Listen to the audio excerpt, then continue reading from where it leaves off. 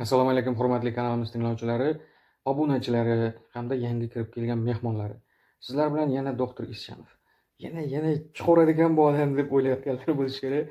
Afsuski talablardan kelib chiqqan holda sizlarga ko'rinish beraman, namoyon bo'laman.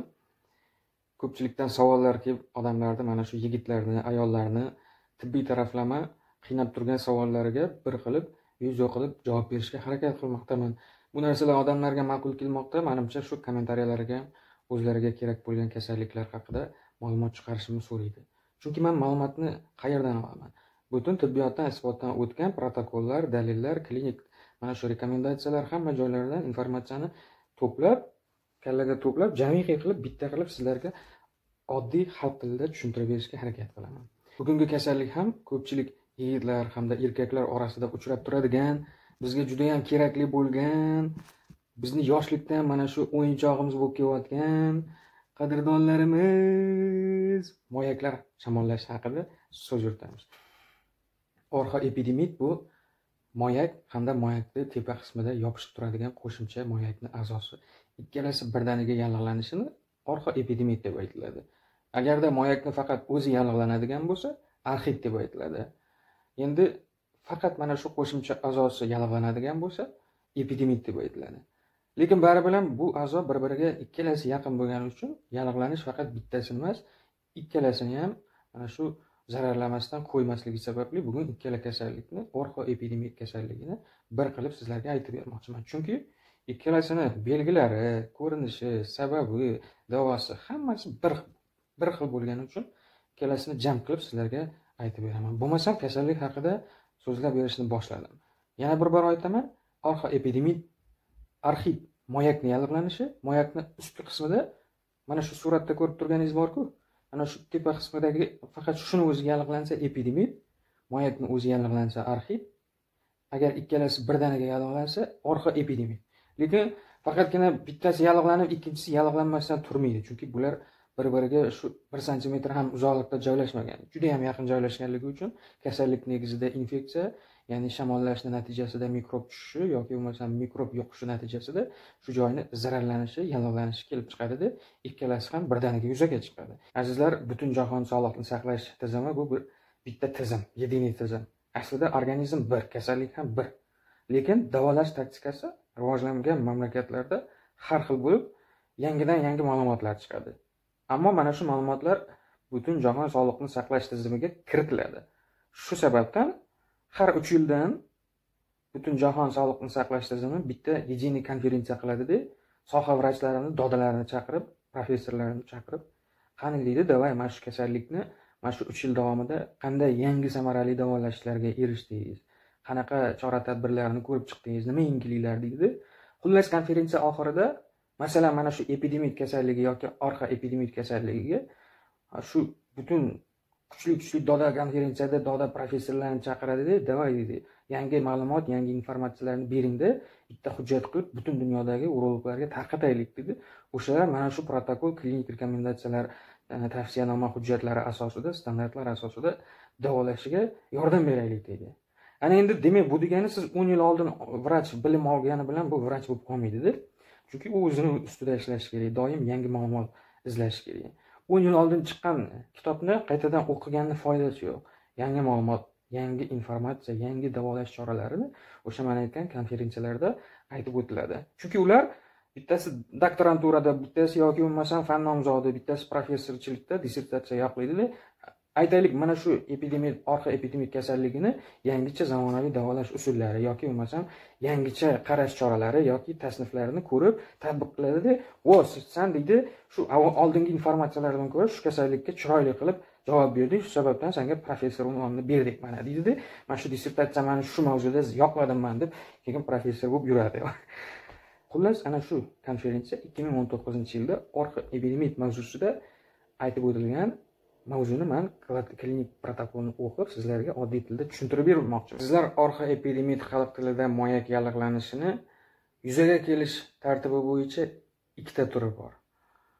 Ostri birdaniga boshlanadigan yoki surunkali, xronический. Bu degani birdaniga boshlanadigan turi moyak va moyak sohasida og'riqlar boshlanadi. birdaniga. Kecha yo'q edi, bugun boshlanib qoldi. Oldin o'zini yaxshi his qilib yurardi. Moyakda hech qanaqa muammosi yo'q edi. Birdaniga moyak qizardi, moyakda shish paydo bo'ldi. Tana harorati 37 dan yuqoriga ko'tardi. Spermaning rangi o'zgardi. Moyak va moyak sohasida sanchishlar paydo bo'ldi. Bular birdaniga namoyon bo'ldi, demak, Orxoepididmit diagnozi qo'yiladi. Agar kasallik surunkali tarzda bo'ladigan bo'lsa, bu xronический Orxoepididmit yoki Orxit deb aytiladi. Xronический surunkali tarzida kasallik belgilari moyak sohasida simillovchi og'riqlar, har zamonda moyakda og'riqqa o'xshab nimadir tum qilib sanchib qo'yadi. Yoki bo'lmasam yuk ko'targaningizda mana shu jinsiy zo'riqishlar natijasida moyak sohasida 1-2 soat yoki 20-15 minut og'riq bo'lib boradi. Bundan tashqari jinsiy aloqa payti og'riq sezasiz.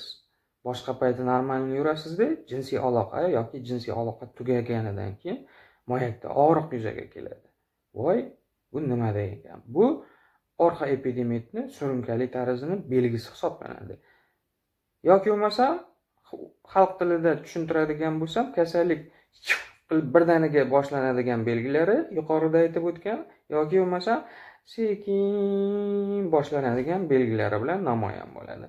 Demak, yuqorida aytib o'tgan Orxoepididmit, Orxit yoki epididmit kasalligiga tegishli bo'lgan belgilardan tashqari, xullas qilib aytganda, moyakda o'zgarish bo'ldimi? Orxoepididmit deb o'ylavering o'zi. Endi doktor aytingchi, bu kasallik sabablari nimalar deb aytiladigan savolga quyidagicha javob beraman. Eng asosiy kasallikni negizida infeksiya mikroblar yotadi yoki bo'lmasam jarohatlanish yotadi. Jarohatlanish deganda tushundingiz menimcha. Tepki yedi, udar yedi yoki bo'lmasam yiqilib tushdi, shu joyiga zarba yedi. Bu jarohat natijasida yuzaga kelsa, shu jarohatni asorati bo'ladi. Endi asosiy bugungi mavzuda shu infeksiyalar sabab, shamollash deganda negizida infeksiya yotadigan shu sabab, ana shu haqida chuqurroq aytib bermoqchiman. Doktor jarohat olish natijasida bo'lishini tushundik, ammo infeksiya mikrob turlarida sabab bo'lganida aynan qanday infeksiyalar chiqadi deyilgan savolga quyidagicha javob beraman.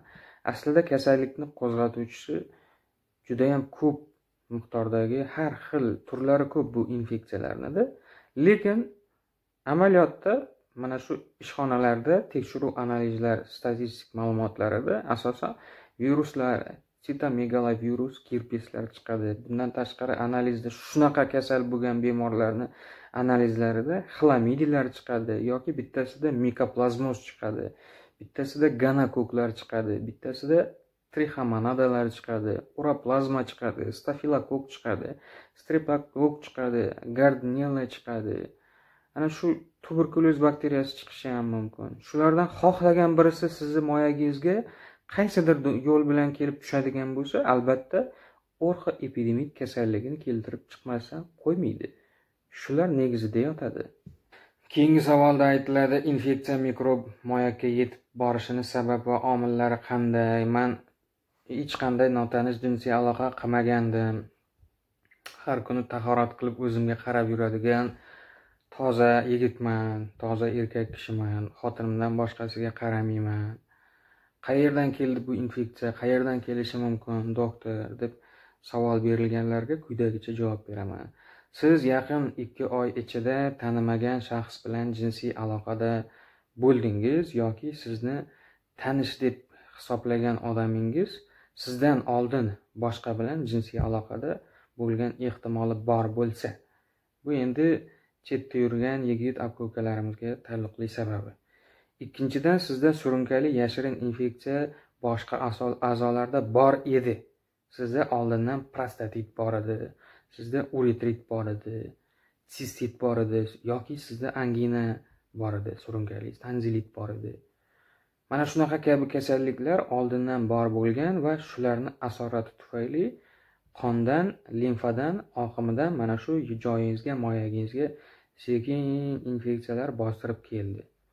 Sizda yaqin kunlarda cho'milib moyakni sovuq urdi yoki siz doim izohda ishlab yurgandingiz, 1-2 marotaba ovqatlanmasdan och yurdingiz, immunitet pasaydi, o'sha yashirin infeksiyalar darhol o'zini ko'rsatdi. Yoki bo'lmasam suv havzalariga, basseynga, saunaga, vannaga bordingiz, qo'shimcha mikrob tushdi sizga. Siz ichki kiyimingizni 3 kundan ortiq kiyib yurdingiz, terladida, shu changda infeksiyalarning hammasi yopishib, ter bilan обратный moyakni teshigidan, siydik chiqaruv teshigidan ichkariga kiradi. Siz birovni ichki kiyimini kiyib qo'ydingiz, bilmasdan bo'lib turadi, shaxsiy gigiyena vositalaridan foydalandingiz, sovunni yoki britvasini olib ishlatdingiz, yoki palatensasidan foydalandingiz, sochig'idan. Siz sog'lom edingiz, ammo yaqin o'rtada ayolingiz jinsiy shamollashlarga uchradi va siz ayolingiz bilan jinsiy aloqada bo'ldingiz. Ana shu ayolingizdagi shamollashni keltirib chiqargan infeksiya ham sizdagi orxoepididmitni qo'zg'ashi mumkin. Siz jinsiy aloqa yoki masturbatsiya qildingiz va asbobingizni yuvmasdan uxlab qoldingiz.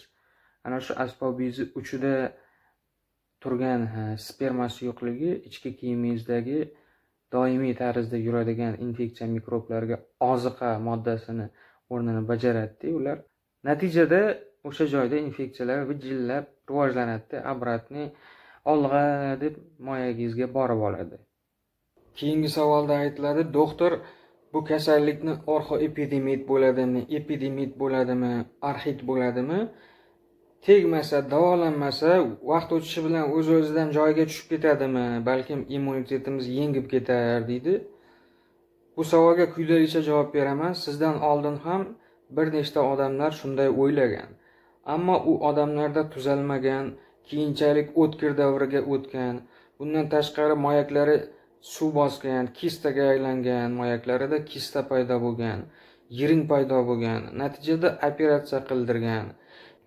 Yoki bo'lmasam uylanmagan yigit e'tibor bermay yuraverdi-da, uylanganidan keyin 1 yil o'tdi, 1,5 yil o'tdi, 2 yil o'tdi, farzand yo'q. Ayolini tekshirsa hamma narsa joyida.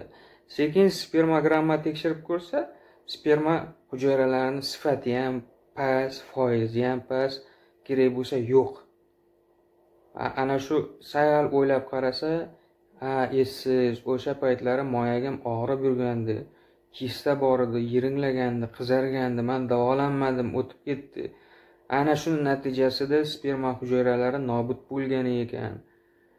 Voy, bu ham mayli, bundan tashqari jinsiy zaiflik, endi turmay qolish yoki bo'lmasam tez ketib qolish ham ana shu kasallikning asorati hisoblanadi.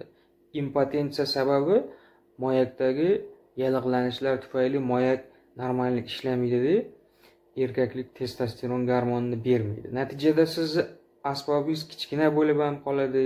Bundan tashqari semirib ham ketasiz. Anaqa ko'krak bezlari ham chiqadi, chunki erkaklik gormoni yetarli darajada kemayapti. Sabab orxoepididmit tufayli o'sha joy zararlanib, jarohatlanib qoldi. Яллигланиш asoratida ishlamay qoldi, chala ishlayapti. Oldin 100% ishlab turgan bo'lsa, bu kasallikning asoratida 50% ga tushib qoladi. Ana shu zararlari agar sizga kerak bo'ladigan bo'lsa, kasallik belgilari namoyon bo'lsa, sizda faqat to'xtab turishingiz mumkin. Yo'q, bunaqa muammolarga uchrashmanga kerak emas deydigan bo'lsa, quyidagi choralarni ko'rasiz. Doktor, aytingchi, bu kasallik bilan shug'ullanadigan, davolaydigan, tashxis qo'yishga yordam beradigan soha vrachi kim degan savolga urolog vrachi deb aytaman, javob beraman. Tashxis qo'yish uchun yuqoridagi belgilardan bittasi sizda bor bo'lsa, shuni o'zi kifoya hisoblanadi.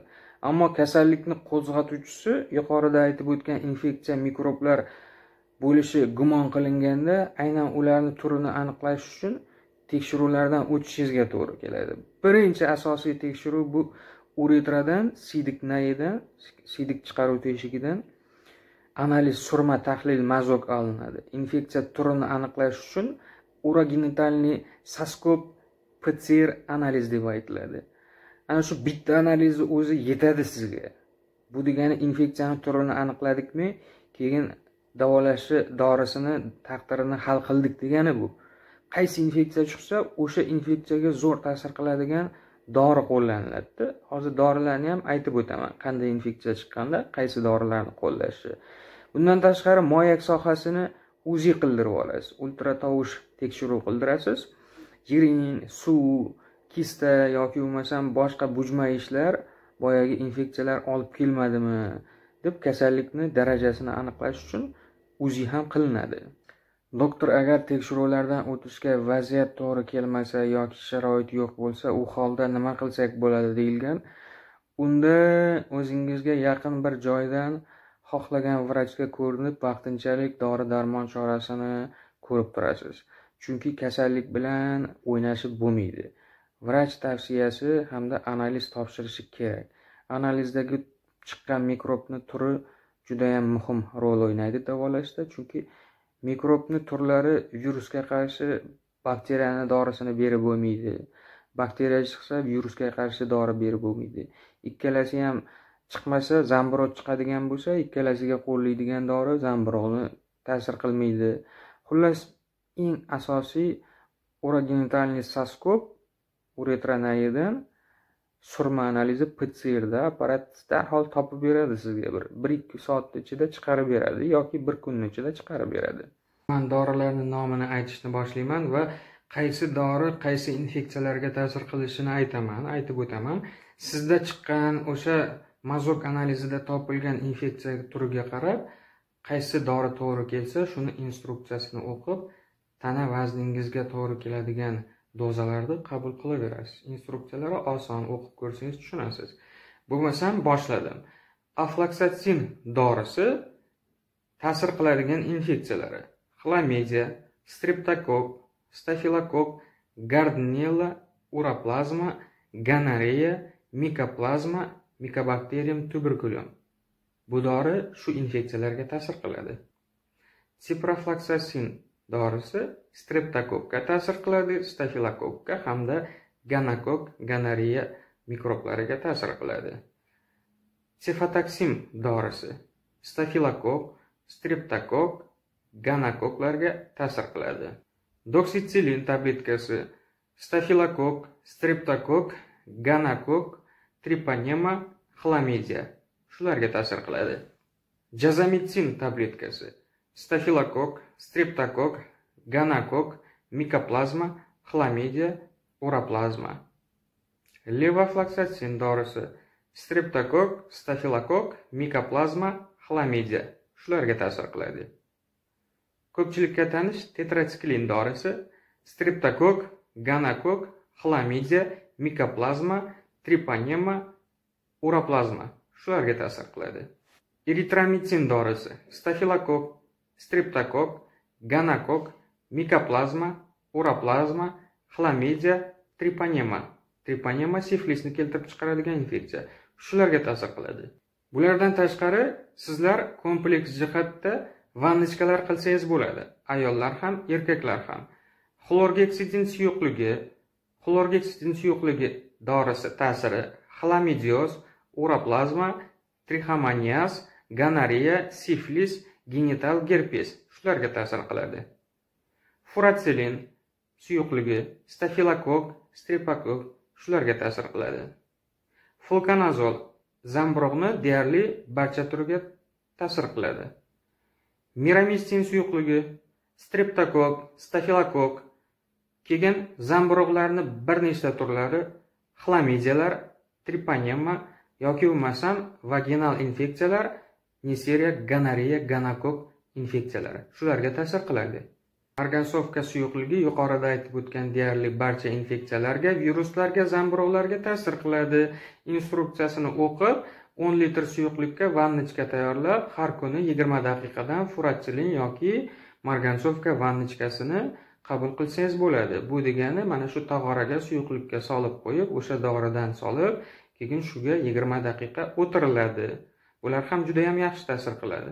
Agarda chet davlatlarda yurgan musofir yigitlar moyaklarida og'riq bo'layotgan bo'lsa, gellarni sursa bo'ladi. Nice gel, diklofenak gel, indovazin maz sursa bo'ladi. Diklofenakdan tashqari uni mana shu яллигланишga qarshi turlari, nomlari o'zgargan, lekin nosteroidniy protivоспалительный gellar deb yozilgan bo'ladi. Shularni moyak sohasiga tushirsangiz va kechki payt oddiy 100 vatli lampochkani, lampa nurini o'zingizga yoqadigan issiqlik darajada shu moyak sohasida nurini qaratib qo'ysangiz, shular ham ancha yaxshi fizioterapiya bo'lib ta'sir qiladi.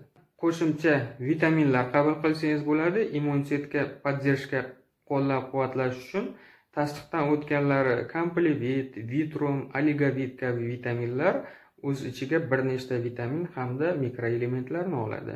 Azizlar, yuqorida aytib o'tilgan kompleks hamma chora-tadbirlari qo'llanilsa, sizga anchagina foyda berishi mumkin. Aytilgan barcha dorilar hozirda tibbiyotdan isbotdan o'tgan, kitobga kiritilgan dorilar. Asosan qo'llaniladigan davo choralari shular bo'lgani uchun sizlarga ozgina bo'lsa ham foyda beradi degan umidda aytib o'tdim. Sizlarni hammangizni yaxshi ko'raman. Sizlar bilan Doktor ISCHANOV. Sog' bo'ling, salomat bo'ling.